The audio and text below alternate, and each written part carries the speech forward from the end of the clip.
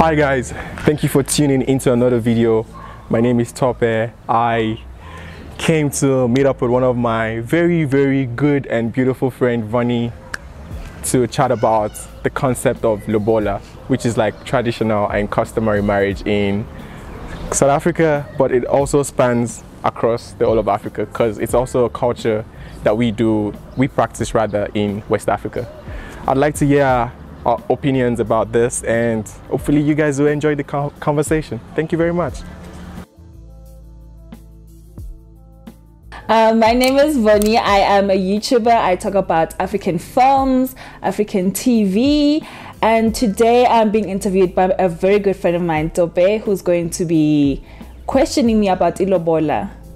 I hope you guys enjoy it. I was about to say that. Tell me about your new work. I can always cut this video and it slots in. Yeah, because I just wanted to. What's your new job? What's it about? I'm a junior data scientist at Explore. Where's Explore? Where's this place? They have offices in Cape Town and Joburg. But right now I'm doing an internship, so it's not permanent yet. Fingers crossed by the end of the internship they're like, here's your permanent contract. That's nice. That's what I'm looking for. It's everyone starts with a temporary contract. I started with like a 6-month temporary contract. That's what I'm doing. I even left it because their eventual offer was not good enough. I'm like, nah. Then I went to do another temporary contracts, and where I am right now, and they gave me proper contract. It's still not permanent, but I like it. It keeps me on my toes, and my life is, I'm still chasing my other goals low-key.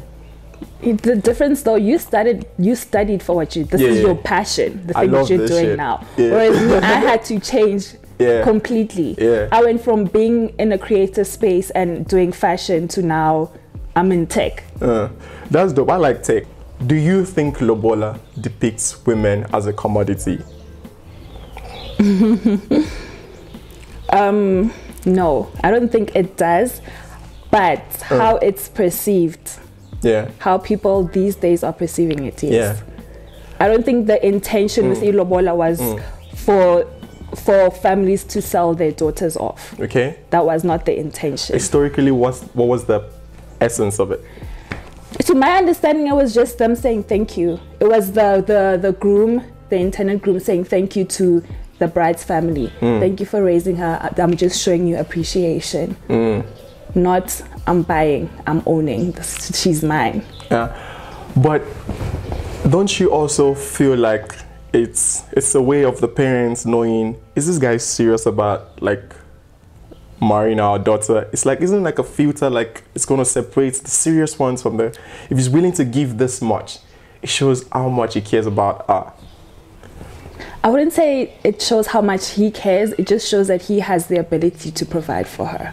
So, he has the ability to take care of her. So you heard what you said there. You heard what you said. It doesn't determine, it's not pointing out how much he cares. It doesn't, honestly, it doesn't point out how much he cares. It shows just he has the capacity. Yes, he's capable of taking care of her, of providing for her. Where she's going, she's not going to suffer financially. That's what we'd like to think. However, we know how men can be.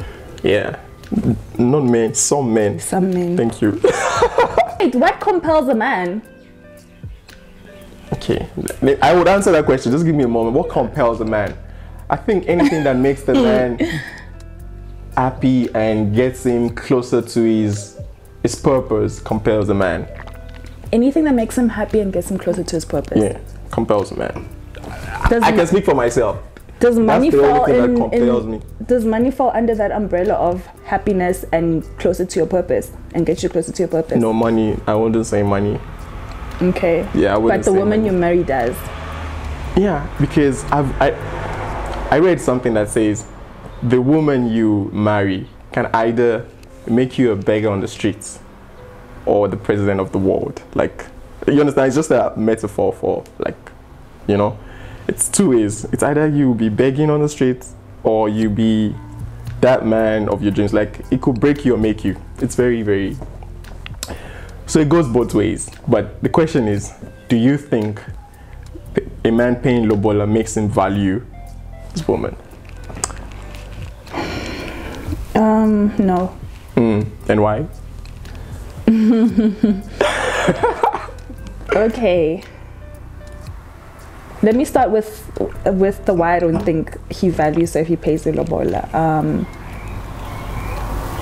once again, I'm going back to that point where I made that lobola is just a token of appreciation to the family. I mean, that's what it used to be historically. That's what I'm holding on to. Yeah. And that's what it should be. You're just, and that money is not even going to be like, they're going to use that money again to thank the groom's family. So it's not like it's, right?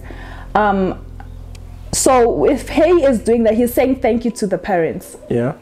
He's already valuing her by being an honorable man, by being a man of integrity. By keeping his word, he's already showing that he's valuing her. Yeah. So him valuing her has got nothing to do with the money, but everything to do with his character and who he is. That her mother sees her sometimes and says, I'm going to make a lot of money from you because you're educated, you're a graduate, you're this and this and that. That she feels like she is some sort of product. It's not in a bad way. Her mother sees it like in a good way, but she feels like she's an item now that they're just waiting to get someone to come, the ISB to come take her off the shelf. What do you feel about that scenario? Because so every time she has an achievement, mother's it's like I'm gonna make a lot of money for you. Yeah, you're raising there. And she feels like she's some sort of item that's just on the shelf, waiting for the ISB to come take her. In the context of lobola, you know, that's what she's saying. I get you. Has that ever happened to you, or have you heard about scenarios like that where the parents are just happy that this lady is just dope, that they cannot wait for? They do that. Parents do that.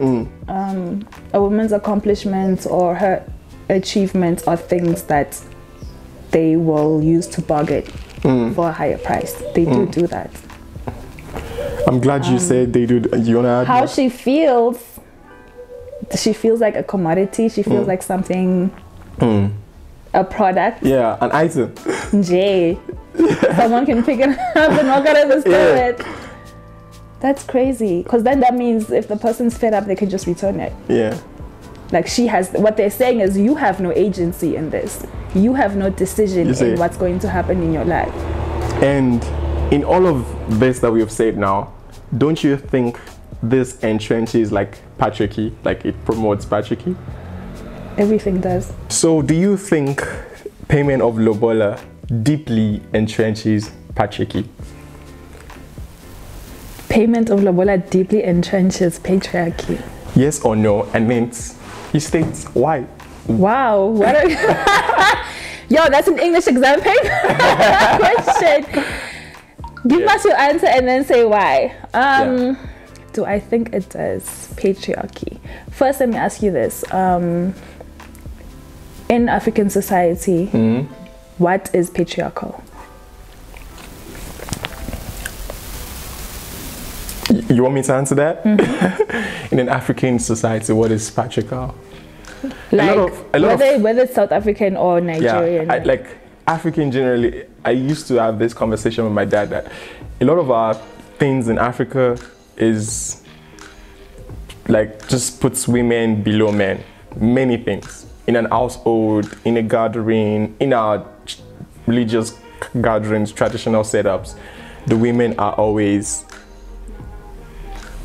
second. You answered the question. African things are designed to subject women. But no, I'm not yet answering my own questions. You should answer the questions. But she just answered it. Do you think the payment of lobola is an indication that the groom is dedicated candidate for marriage? No. Why? 5 points. A dedicated candidate for marriage. Yeah. I'm going to go back to a previous point that I made, that what makes somebody a good husband has got nothing to do with the amount of money in his bank account. So are you saying... Or the amount of money he's willing to pay.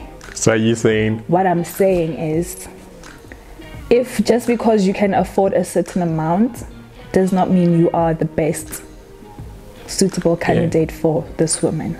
Yeah. Some people get into marriages for purely superficial reasons. We look good together. That's what happens these days. We've been together for so many years, we can't break up now. Those type of things. It's never what really matters, which it should be your values. Your values need to be aligned, your morals need to be aligned. That's what counts at the end of the day, right? How you guys see the world, it's the same type of vision. So if you have money and you think only having money is what's necessary to make you a husband, whoever it is that you're going to end up marrying is going to be unhappy. And if she comes from a messed up family, they're not going to want her. What do you mean? They're going to encourage her to stay in an unhappy marriage because of the money. True. Money is still... Money is important, right? Yes, it's important. And it's been used as like, for men especially, it's a barter. It's for bartering, for everything. Yeah. They can barter their character. They can like buy character traits with money. If somebody has money, all of a sudden, oh, he must be smart, or he must be great like this, or he has integrity, or he's a great president, or I should say he'll make a great president. Isn't that one of the reasons why we voted for certain men, is because they're great businessmen and we think that translates into a great leader, and that hasn't been the case. Interesting. That's actually very true. Men use money. Society uses money. Okay. What about that? Yes, you're right. Thank you. Society uses money. Yes, society uses money. I think now, because everyone has access to basically everything, virtually everything, yeah, it kind of feels like, oh, and also feminism. But I'll come back to that one. Please come back to that topic, feminism. The whole 50-50 thing, I'll come back to it. Things have been bastardized, watered down. The value has been taken out. What cultural significance does lobola have? Like, you know, amongst women, if I sit down with, like, I'm just saying amongst like females, whenever they sit down, they say like, oh, I got this so amount for my lobola, and this other person has maybe a lower or higher. Is there like a disparity amongst that? Like a competition. Huh. Because I come to your wedding, I see how much, okay. I go at the night, we start like exchanging, like, yo, there's levels to this. Okay, I've never been lobola, so. Well, you've witnessed some, and heard of some. Women, we are competitive. Yeah. With like the dumbest things. We are very competitive, so I would imagine it does happen where people sit down and they'll compare weddings and ilobola and husbands and partners. Yeah. Because we do that now with just basic social media stuff. Like somebody will post a picture of the roses that the partner gave them, and all of a sudden you're showing your man, like, look at what other children are getting. And ladies do that a lot. Yeah, so it's very possible that they do compare. But then let's go back to the question of what cultural significance does lobola have? Like, does it, of course it's a long cultural practice, you know, but is it fostering like marriage, you know, stuff like that? Because I read this research that this other professor wrote at University of KZN. This goes back to what we talked about people thinking they have options because of social media, because of the internet. So let's say, and usually, okay, let me just preface this as well. Usually the people who explore their options, who are more likely to explore their options, it's men.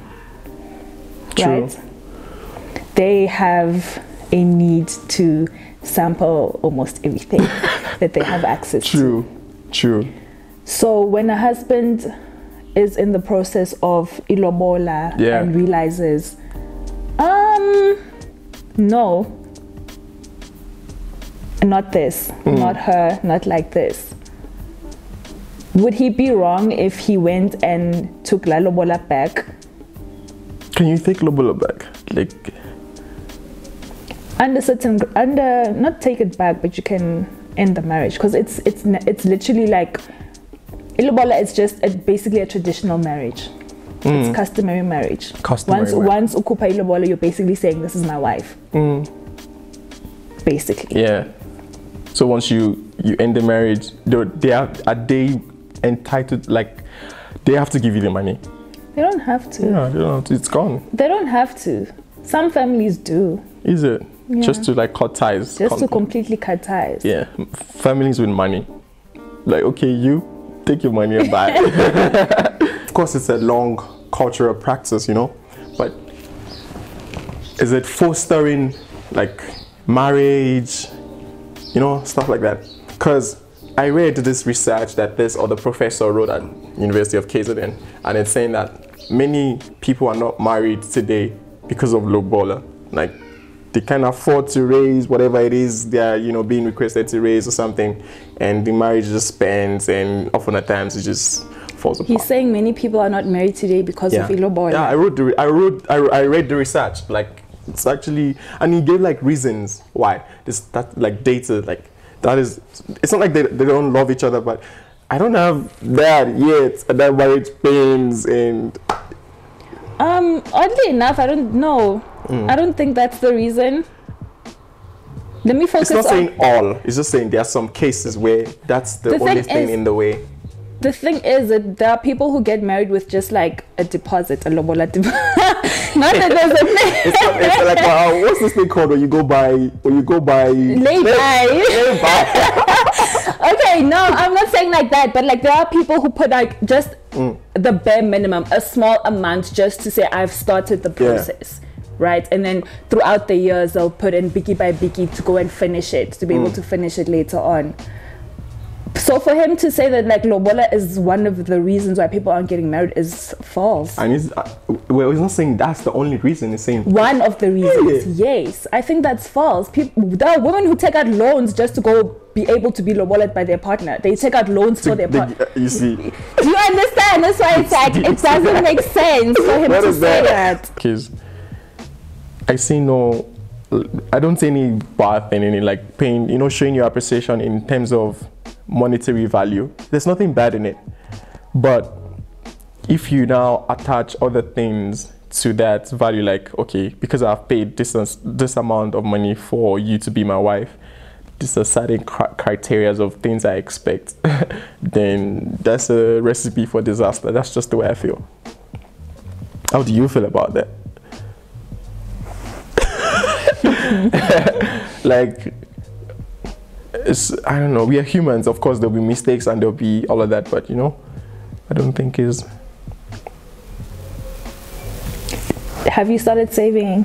For what? For your ball? No, save. I'm trying to save for my startup business. Is it something that you want to do? I'm trying. Listen. The business. Not the business. When my startup is successful, I'll give some profits for me to do that.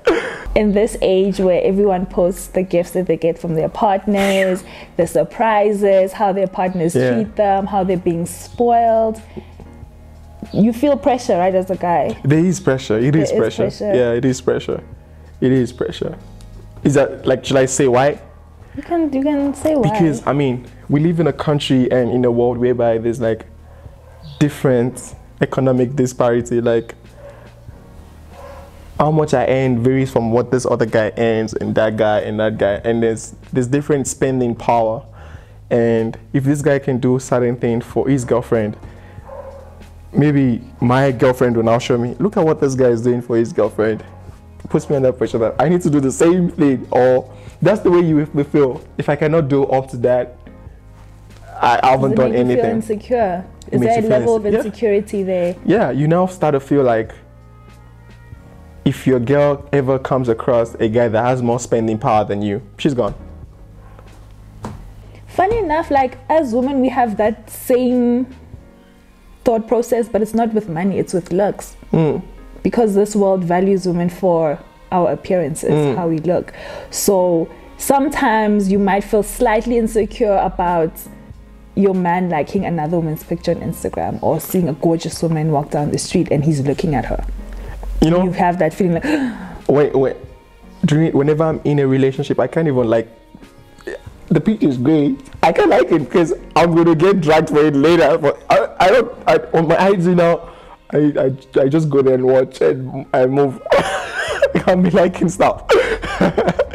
I like so many of my friends that are just even my classmates from uni, I can't even like their photos. To be honest with you, like, I personally believe that relationships are transactional. I believe that, so people argue with me. Relationships are very transactional. That's the way, bro. And they're based on conditional love, even though people like to say they don't, they expect their partner to love them unconditionally. Relationships are based on conditional love. Listen. Romantic relationships. Yeah. I know, besides my mom, I don't love anybody unconditionally. Oh. Thank you. Like, anybody for your girlfriend to be your girlfriend, she meets certain conditions. It's conditions. For me to date the kinds of guys that I date, there's a condition that he meets. There's a standard that I have set, whether I tell the person or whether they know what it is. I can give my mom my kidney. But not somebody you... I'm telling you, I can do anything for my mother. I can... So the relationship, the marriage being transactional, let's be honest, some are very transactional. It is transactional. Relationships, I don't know. It's like the ones that I know that works are transactional ones. The ones, you know what I've because I know what to expect. And you know what to give. It's simple. Simple. As long as we know each other's standards and we're communicating, it's going to work. So yeah. The only times that, like what I've seen, right? The only people who benefit from unconditional love and who benefit from non-transactional relationships are men. Yeah, when it's not, because now the lady. Because now he can do whatever he wants. Yeah. She's sacrificing. She's bending over backwards for this man. It's dangerous. It's very dangerous. It's very dangerous. So yeah, man. And it chips away at her self-esteem. It chips away at her confidence. It chips away at her self-worth. You know, the society we live now is the one whereby people are not always very. You're hiding to say what you know works. Transactional relationship is what is, I feel like, is what is going to work, because I want to do something knowing that I'm expecting this from you, and you know, and I'm also knowing that this is what you expect from me. Life is easy. If I break the rule, then I know, but I knew that. Why did I do this? You understand? I don't need you to tell me that I'm wrong. I know, because I've done things that I prefer that, because I like to live by the book sometimes. And if it's like that, it will be easier for the woman or the man who's been wronged. Yeah. To now, like, okay, you know what? He put himself, or my partner put themselves first. Let me put myself first and leave. Or these are the consequences of your actions now. I think it's better, because now it's not like I'm guessing. I know, my bro. So that's the game. That's it. Thank you very much for doing this, Vonnie. I really, really appreciate you. I feel like there's a lot of things we can say. You actually helped me shoot my first university project. You remember the one we put you on the swing? Look at how far we've gone. Thanks, man. And guys, don't forget to hit the like button, subscribe, drop a comment, and don't forget to subscribe to my YouTube channel. I'll also link a channel on the description of this and video. Pin it to the comment section. I'll pin it. You must also comment on this video so I can pin you and people can track your stuff. Thank you very much, guys. I'll see you guys on the next video. Bye. I need to still shoot more. I need to open this. Actually, yeah, you need to open. You need to introduce me. I need to do that outside. We need to do all of that. Okay, let's do that.